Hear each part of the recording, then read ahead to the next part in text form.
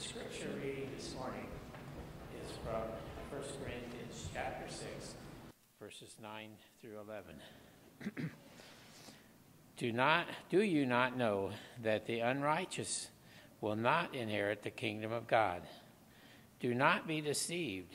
Neither fornicators, nor idolaters, nor adulterers, nor homosexuals, nor sodomites, nor thieves, nor covetous, nor drunkards, nor revilers, nor extortioners will inherit the kingdom of God. And such were some of you. But you were washed, but you were sanctified, but you were purchased, you were justified in the name of the Lord Jesus and by the Spirit of our God.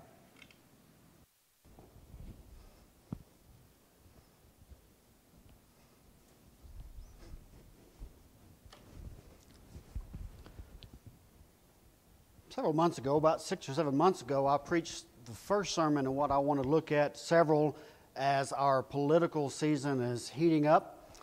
If you don't think it is, read something once in a while. But there are things we have to deal with as Christians that political venues will always push against morality. That is, they will say that something that is immoral is moral. For example, we looked at abortion, and I showed you several quotes of what's going on within the political world, within the media world, but within the world in general, and they say it's okay, that they're not really anything but a lump of cells, that they're just something that's there. Until they come out of the womb, they're not really human, and there's laws being pushed, folks. If you haven't kept up, then now they think they can do that even after they're born. And here's a baby over here. Aren't you glad they're here? The babies? I am too. I'm waiting on them to tune up in just a moment. I like it. It's sometimes the only amen I get from the babies. But I want to look at something different today, and that is the homosexual agenda. And I call it that because that's exactly what it is. We'll look at some things and have a lot of quotes today, mostly because I want to show you what is going on as we speak, and it seems to get even stronger every day. We talked about 2 or 3 weeks ago about Christian persecution, and I didn't deal with the fact of beheadings and that sort of thing very much because persecution doesn't always mean death or beatings. And we as the Lord's church are being persecuted left and right, people trying to silence us, trying to put us quite literally out of business. And the Lord's church doesn't go out of business, never has. Last time I read Matthew chapter 16 and verse 18, Jesus said when he was going to establish his church, he said, the gates of that Hadean realm, Hades, shall not prevail against it. In other words, nothing's ever going to stop my body. Nothing's ever going to stop my church. We're going to grow, we're going to fight, and we're going to continue until the world is no more. Now, folks, that's the body of which we are members. That is the church. That is who we are, and we don't give up fighting. Matter of fact, what I'm talking about today, especially going on the internet and so forth, could cause a lot of trouble. Don't get nervous, because the church has insurance, and I know how to pack a moving truck. I've been there. But folks, we laugh about it, and we should, but we can't be scared of secular interest trying to run that which is sacred. And that has happened, and it still happens. God's people aren't putting up the fight they should and say, well, we better give in because they might sue us. Let them sue.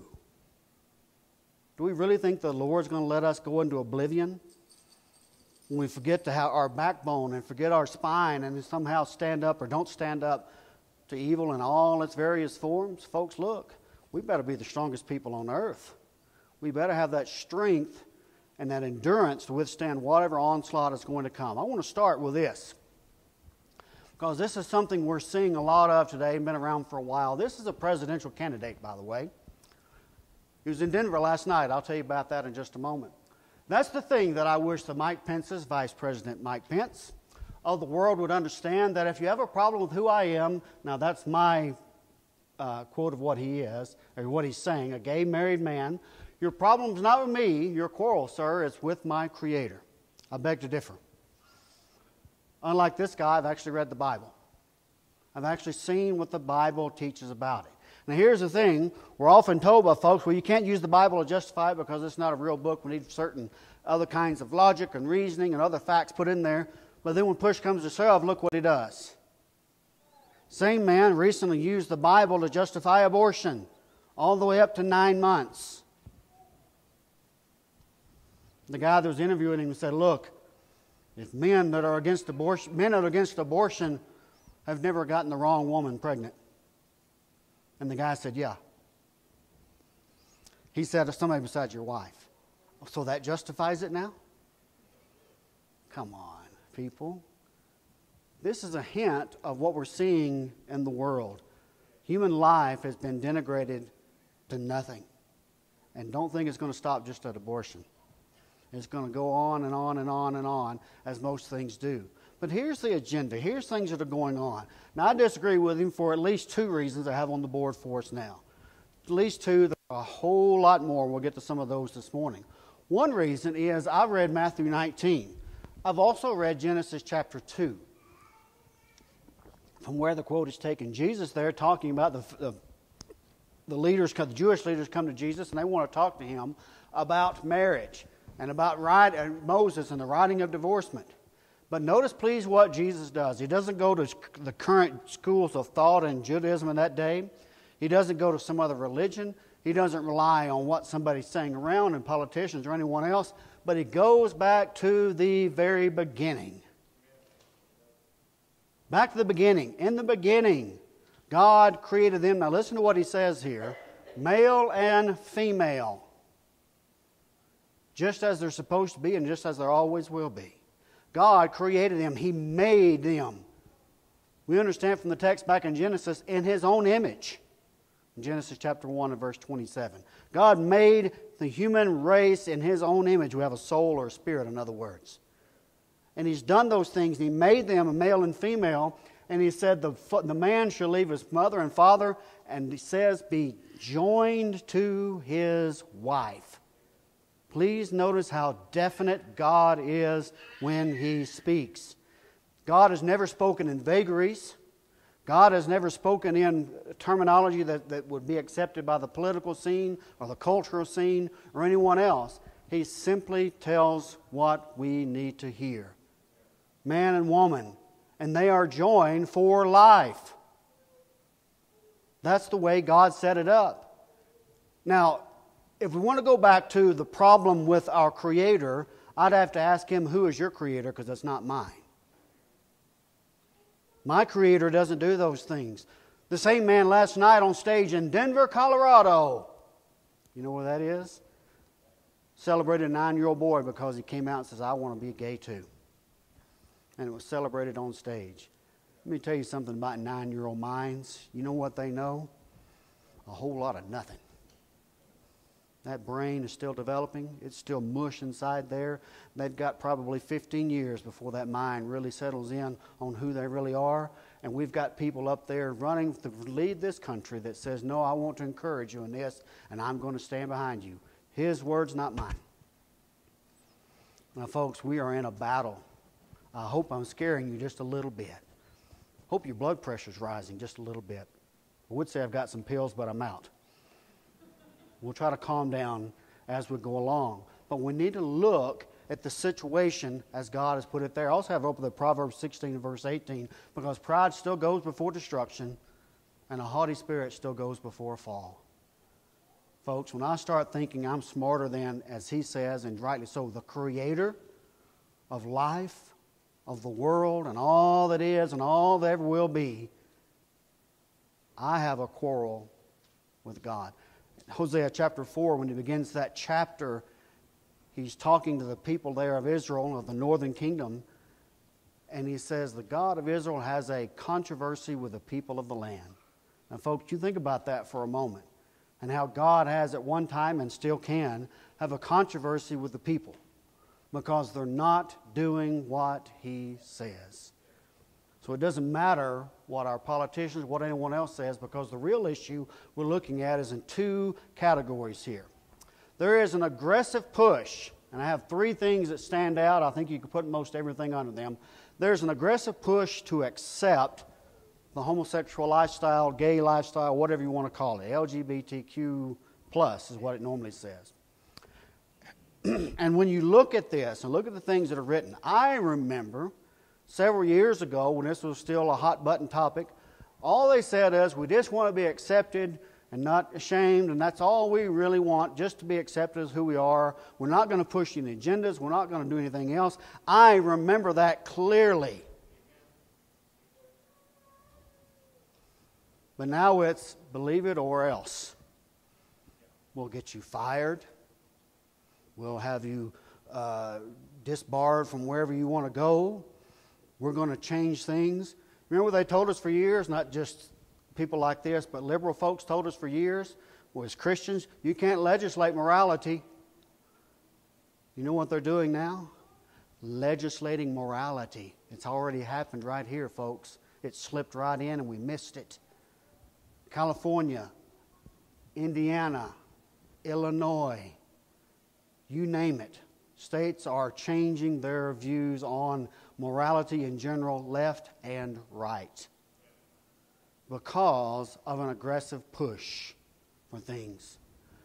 Push to accept them, push to legalize and politicize. I've already talked about that, but I think number 3 might be the scariest. To simply do away with the Christian ethic and morals. To say that you're wrong.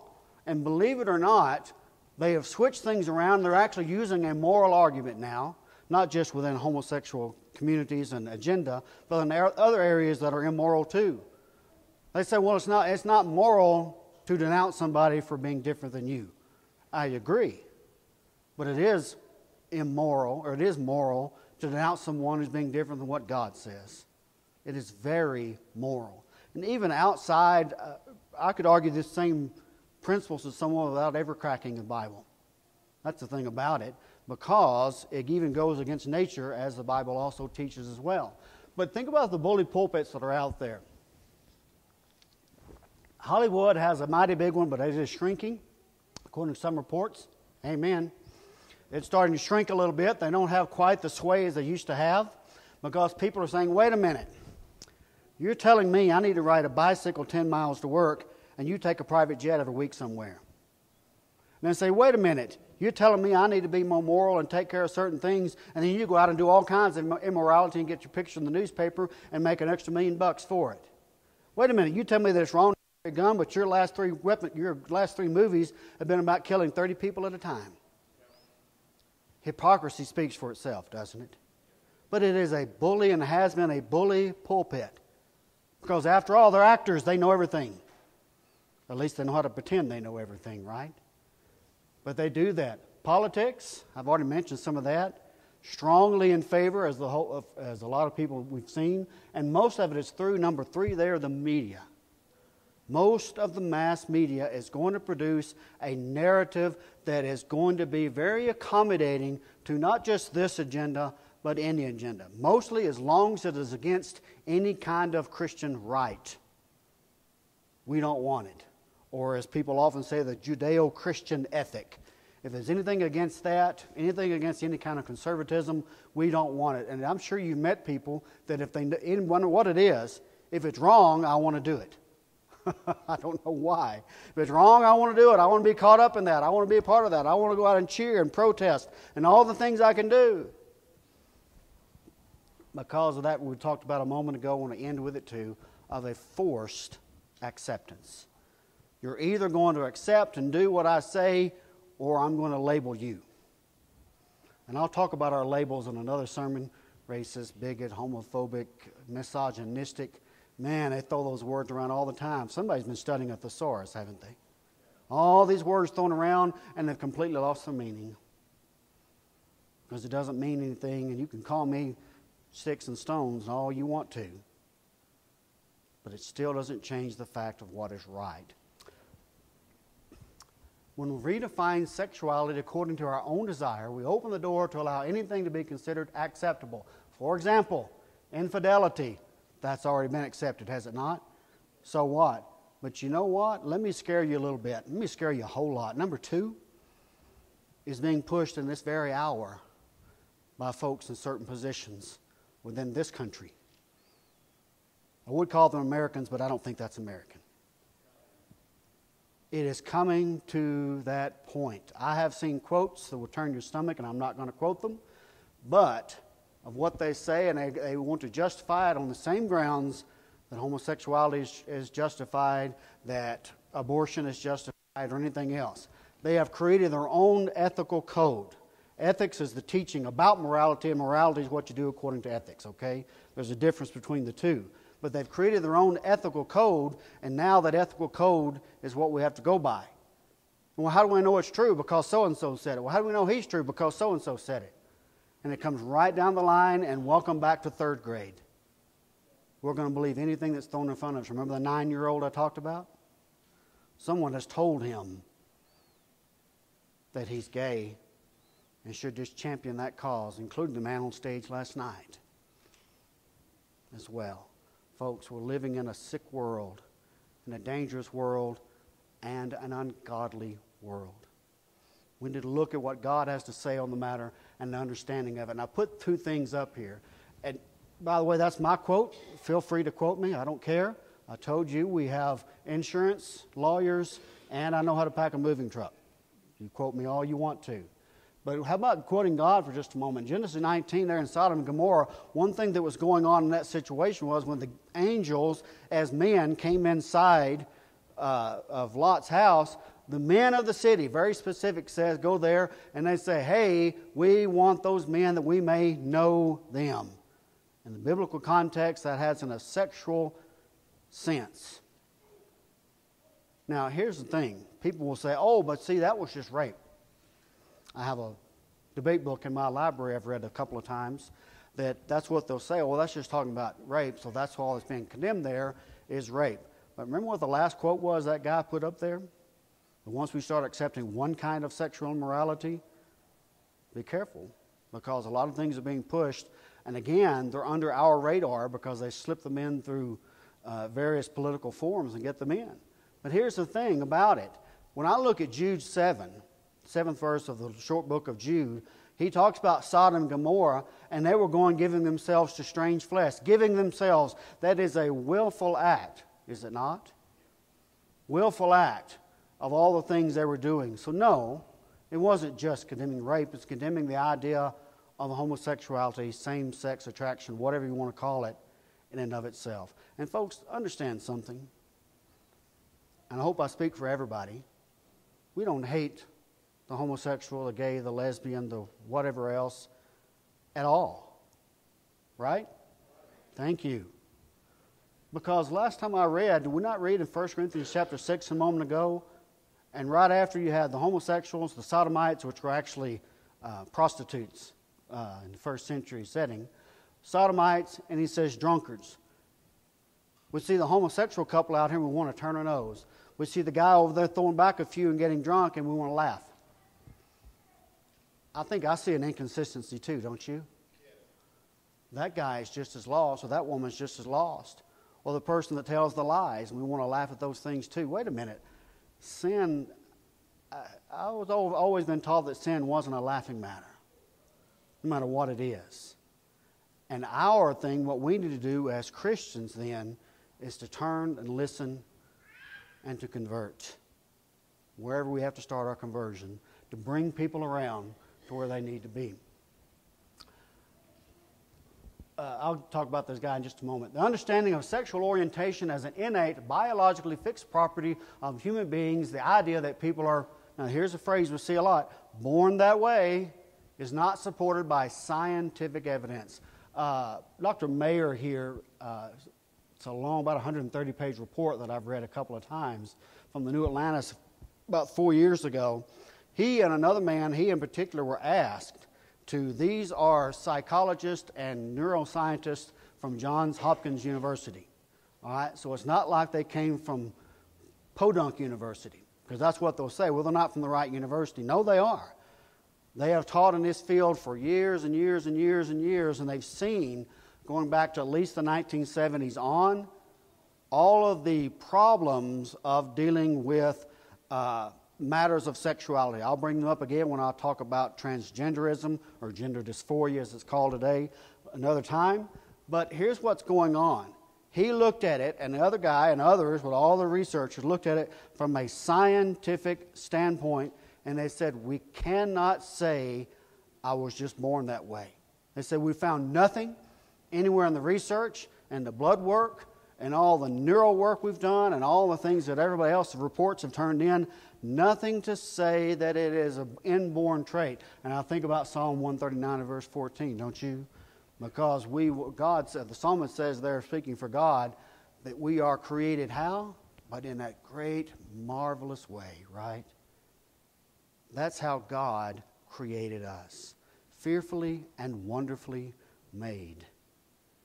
We're created right. We're created to know the difference between one thing or another. Now, in case someone says, wait a minute, that guy must have his bias, let's back up 2 pages and look what he said as well. I strongly support equality and oppose discrimination for the LGBT, this before the plus was added, community, and have testified on their behalf as a statistical expert. Now, listen to what this man says. My bias, if I have biases, they are granted toward the non-supportive group. You understand what he's saying? So when he says they're not born that way, he's speaking from, I do. Notice what he says there. Strongly support equality. Now, equality in that sense is just like it's being crammed down our throats today. That we need to, everybody's treated the same. No one, no matter what your sexual preference, no matter anything else, whatever it is, we're just okay, just leave us alone. And that's what he said. What he did, he also testified on their behalf as a statistical expert that everything was okay. But he cannot say, and thank the Lord for true scientists, that the science says, oh, you're just born that way and there's nothing you can do, so everybody should leave you alone. Because haven't we heard that for years? We need to learn what the science has to say. Well, I've been looking at the science for about 15 to 16 years, and it never has said what people want it to say. And the Bible doesn't teach, as we looked at earlier, what people want it to say. So what it comes down to is, I'm going to do what I want to do.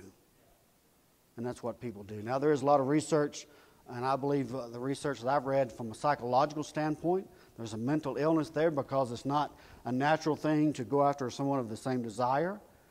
Same with gender dysphoria, many other things. There's a host of evidence, and let me tell you why.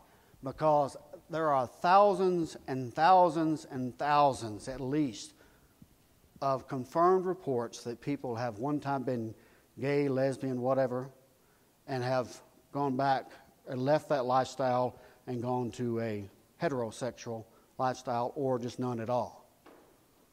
We can make a choice, folks. But you know what happens to those stories? They get buried way, way down. And a term that's thrown around a lot today by liberal folks is junk science. The man we're looking at here, I can assure you, for over 40 years, nearly 50 years, he and his co-author, I'll bring it up the next time we talk, have been practicing in this area for around 50 years apiece, and have been lauded for all those 50 years, and rightly so, as some of the greatest in psychology and neuroscience in the world, not just America. But see what happens? This man laments in his introductory, this is part of the introduction, and his introductory to his book, I've read it through a couple of times in my library, but one thing that he documents in there, he says, we couldn't get as many people, experts, to testify as we wanted to that are professors in neuroscience or psychology or medicine or psychiatry from different places because they feared for their jobs. I told you about persecution before, didn't I? And look what's happening. He listed several. He got several to testify and to turn in evidence. But he said most feared too much for their jobs and then will be fired from the research department, from teaching faculty, or whatever else it is. They were afraid to speak out. And folks, when good people are afraid to speak out, we're in trouble. We're in a lot of trouble. So, with those things, think about a couple other things with me here this morning. The genetics we've talked some about. The popular rhetoric goes around. We'll talk about some of those things in just a moment. Superstars, that's our Hollywood, but also athletes. Oh, well, so-and-so said it. I guess it's okay because that guy can shoot a great three-pointer. He must know a lot about neuroscience and psychology, psychiatry. Oh, what? He skips college? Oh, I guess he learned it all in high school then, when he was still just a kid, right? Now, I'm not saying that someone who doesn't have a degree in those things can't learn something about it, but it's almost like they put up there as a witness that is, that witness that has trained in that sort of area and that sort of thing. But that's not true. Yet, people believe it and they listen to those things. And now, folks, people are ignoring the scientific argument. What I showed you a moment ago, I have files about that thick, several of them in my office, of paperwork within the last 3 to 4 years, most of them within the last year, of real science. Real science is observation. It's watching something over time. Not looking at it once and making an end conclusion of it, but looking at it. And you can go back through folks in Sweden and other places that have been studying this very thing since the early 1970s. And you should see what goes on with folks when they don't listen and don't change and keep living not just this lifestyle, but gender dysphoria or whatever else it may be. They live a life of confusion, and they get into a lot of crime and a lot of suicide and things. And again, I digress. We'll talk about those later. But we're ignoring it today, and now we're just chunking it out or using the term junk science, right? Because if somebody says it, it's automatically right. People don't know how to ask anymore, can you please prove that? Can I see a document about it? I don't want to see high school kids running out here and telling me about what science is. I want to see the science teacher, the professors, the scientists that work in labs. Can you please tell me and show me evidence? Well, we've got enough gray matter to understand plain evidence, don't we?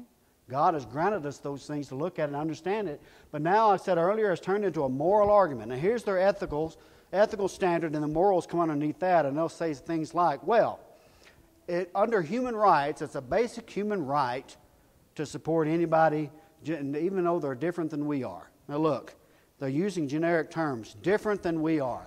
They're trying to make the old argument that people have made for years over prejudices, over black or white, Hispanic, black, whatever else it is.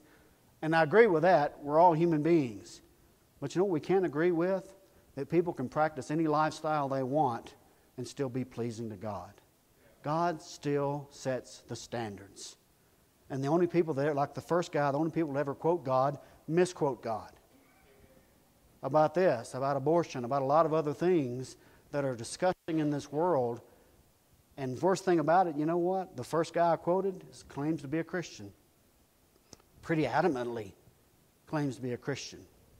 Married to a man, kill babies, that stuff's okay as long as you love God. You know, last time I read my Bible, when you love God, you'll do His commandments. That's what John said in 1 John chapter 2. If you love me, you will keep my commandments. Now, that's as simple as it gets. You'll do what I say. You won't make up your own jargon, your own things out there as well. This guy, Simon LeVay, I have up here as a neuroscientist, outspoken homosexual advocate, and also a homosexual himself. In 1991 was his first study, and he's done some since then, and that's really what he's talking about here is other studies. This man would go out and he would get cadavers from morgues, that sort of thing, of known homosexuals over here and straight, as I like to call us, males over here. And he would cut open their brain and look in there, and he was looking for something different in the brain that made someone gay, homosexual, whatever you want to call it. Guess what he never found? And in recent years, they've still been looking for the gay gene. That's their terminology, not mine.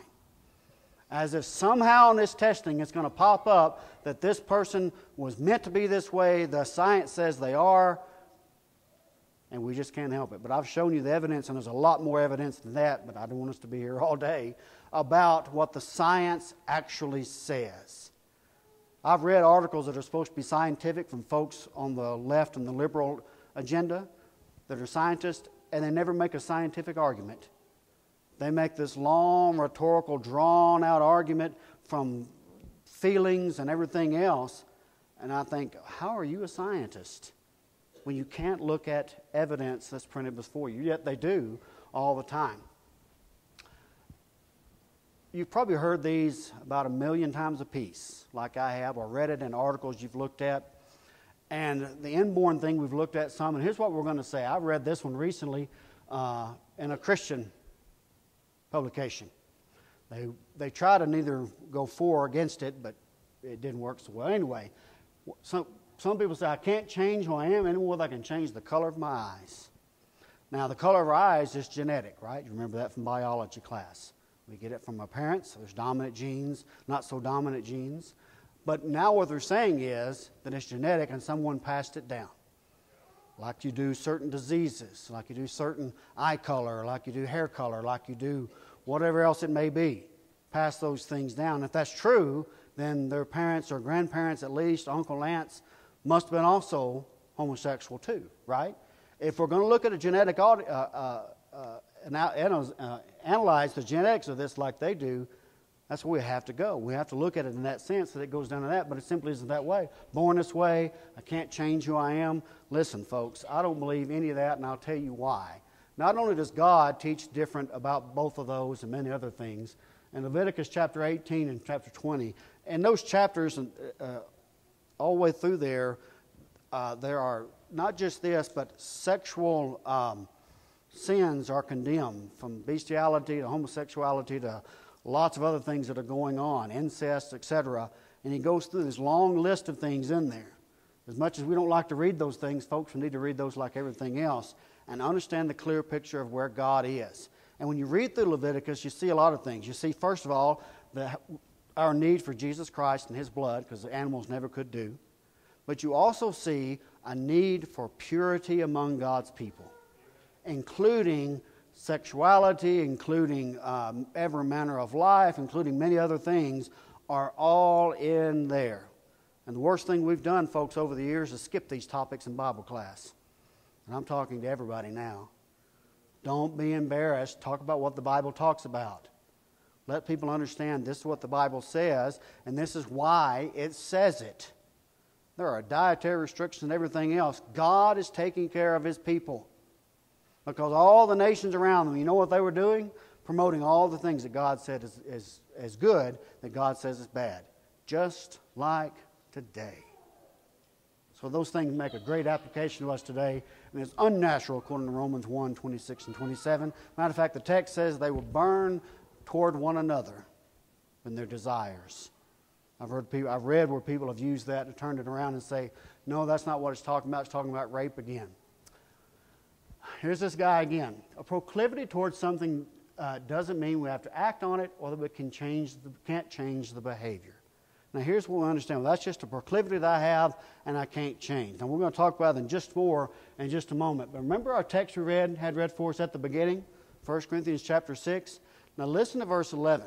And such were some of you, but you were washed, you were sanctified, you were justified in the name of the Lord Jesus Christ. Now, do you hear what he said? You were sodomites and homosexuals and drunkards and liars and revilers and all those things. That's the way you were. But notice, please, with the past tense means you couldn't be a child of God when you were that way. You had to change.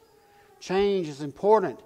But if we listen to folks today and say, well, that's just the way I'm born, I can't change those things, I can't help it, it's innate inside of me, then we're saying that then you can't change from sin. Listen, folks, we can change a lot of things about our life. It's called repentance. We don't live in that sinful state anymore. We don't do those things anymore. We don't live in that way. We do change our behavior. Now, that guy's not an expert, but I want to show you one who is. Norman Doidge, again, the brain that changes itself. Dr. Doidge, by the way, is no Christian, just so you know. And I like reading books like this because I like to see the other viewpoint, but he's much like Meyer and some of those others we've looked at. He is a psychiatrist of probably 35 years. He's seen a lot of different things. He's worked with changing the brain, getting things changed around. And here's something else that he says here. The brain structure that regulates instinctive behaviors, including sex, called the hypothalamus, is plastic. I'll get to that in just a moment. As is the amygdala, the structure that processes emotion and anxiety. So what he's saying is this. The plasticity of the brain, as it's often called, is just that we can retrain. We can teach an old dog new tricks. I'm not calling you dogs. I'm just using an illustration. But we can change the way we are. We've all done it if we become a Christian because we've repented. I've changed my behavior over here, and I've changed it to something over here. What has motivated that cognitive change in me? It may be Jesus Christ, it may be God, it may be the understanding of hell, the understanding of heaven, whatever it is, but something has motivated me to say, I don't want to stay over here, I want to be over here with God. Now that is a plastic brain, and it changes because there have been people in their 90s baptized into Jesus Christ for the remission of their sins. We can change our mind, we can change who we are, we can use that plasticity, and we use it every day because we learn something new. We learn something new, we change our thoughts on things, we look at things differently, we read research papers, we do whatever it is, and we keep working that brain. Doctors have been telling us for years, especially with dementia, Alzheimer's, use the brain. It's like anything else. You don't use it, you lose it. Look, folks, I don't know about you, but I don't have much left up there, and I want to hang on to what I got. And it's good to exercise that brain every day. But the idea here is just that. Just like with the amygdala. The amygdala is what the part of our brain that gives us that we have a fight or flight we talk about. But there's another F in there too, and it's called freeze. It tells us what we want to do. Something scary. Sometimes people freeze. You ever seen that? Sometimes they run, and sometimes they punch and kick and fight like the world is over with. Right? But all of these things, what he's saying is, when you're working with someone who has severe anxiety, even depression, but especially anxiety, one thing you want to do is retrain that amygdala to understand that when I see something, I shouldn't be afraid of it. I mean, we do that all the time. How many of our kids have been afraid of the dark, right? What do? Oh, you're right. I wouldn't go in that room if I were you. It's dark. Monsters are in there. Or do we say, wait just a moment, hold my hand, let's go look at the dark. And they get over it. We use our plastic brains, use those plastic minds. So to say that it can't change is ridiculous. Let's look at these closing statements. There's this guy again. But he's got one more closing statement. To deny our ability to change our sexual preference and behaviors, now the brain's ability to change anything. And that's what we've been talking about. God created our minds, our brains, minds included in the brain, our brains to be able to change and understand. When you first went to first grade and they were sitting you down there and you looked at the ABCs and it might as well have been Russian, right? What is this? And you see mathematics and think, no way I'll be able to do that. No way I can do those things. And you get older and you start being introduced to algebra and geometry, or you're introduced to various forms of literature, and you got to read these things and learn these things, and all these things coming along there. You know what you do? Your brain is growing and changing and is plastic and moving and learning to change and accept these things around you. If, from a scientific perspective, folks, I can't change the way I am sexually, then I can't change anything. I am just that lump of cells that was still in the womb, as they like to say. I am just there doing nothing but just molecules in motion, walking around, hoping to keep going one more day. But I believe we all know different than that. We know, even from a secular position, we know different than that. That we can change our mind, our attitude toward things. You know what people are told a lot of times when they're told they're going to be fired from the job if they don't shape up or they're going to ship out? Most of the time, folks, if they want to keep working and eating, will shape up. Some folks don't care about shipping out. Most folks do. We change. Now, to tell us that there's no way the brain can change. Again, this guy is not a Christian, I can assure you. I've read a couple of his books.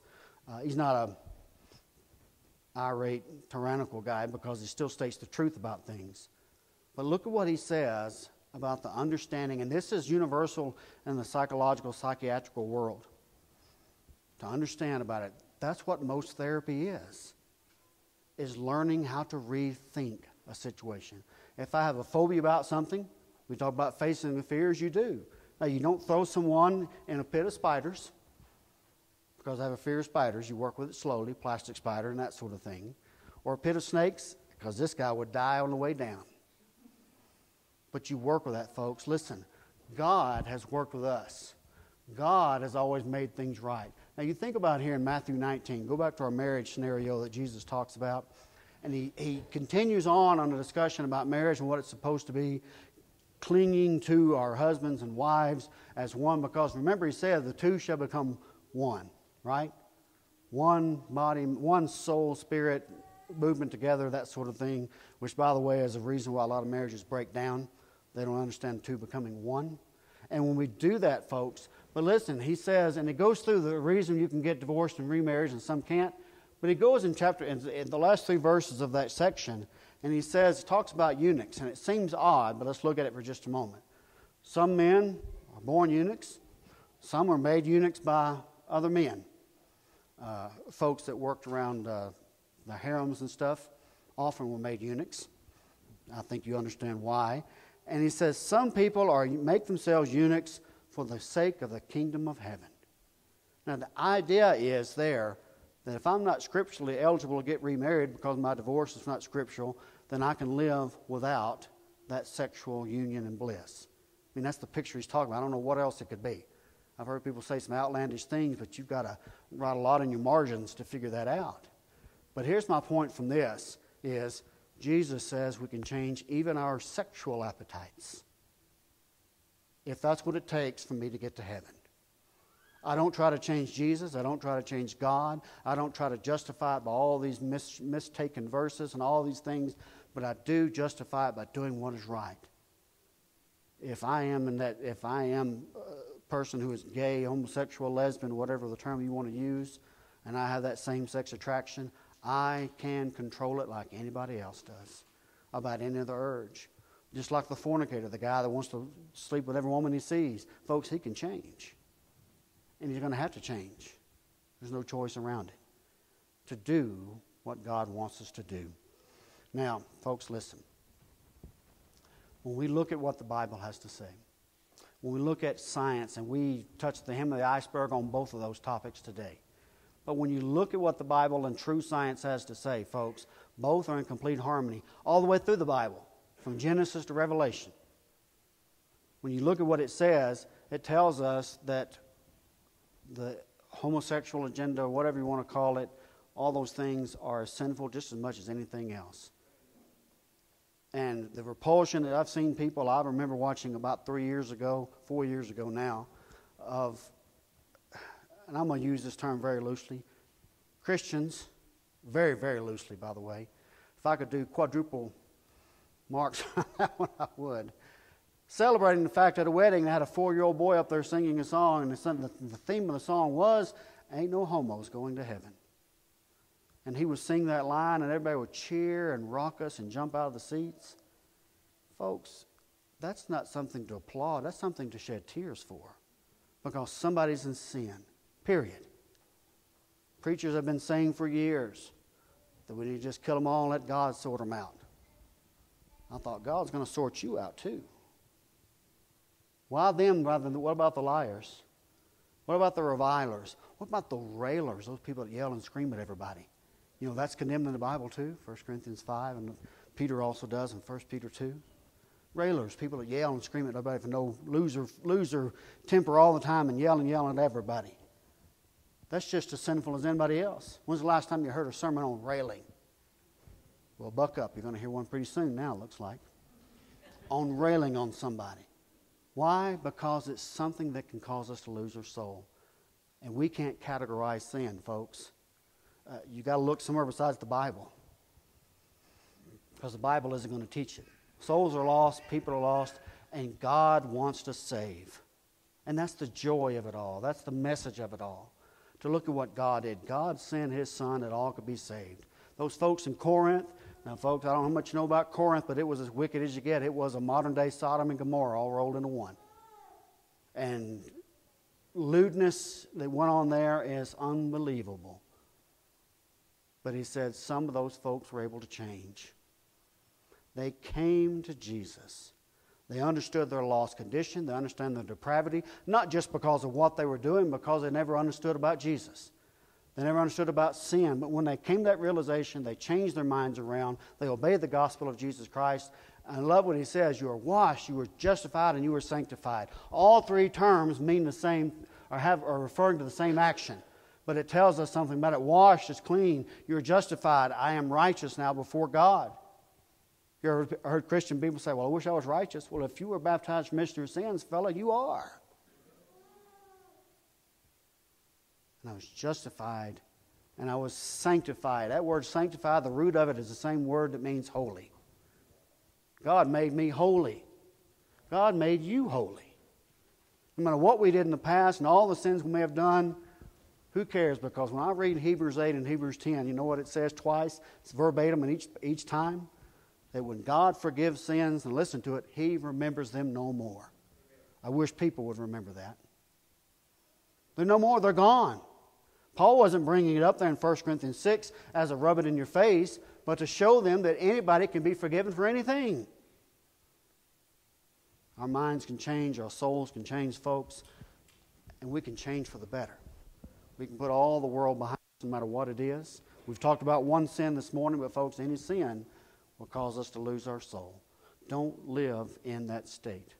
Live in a state of blessedness. Live in that sanctified state. Live in that justified state. And live our life for God every day. Folks, if you have need today, why don't you come while we stand and while we sing.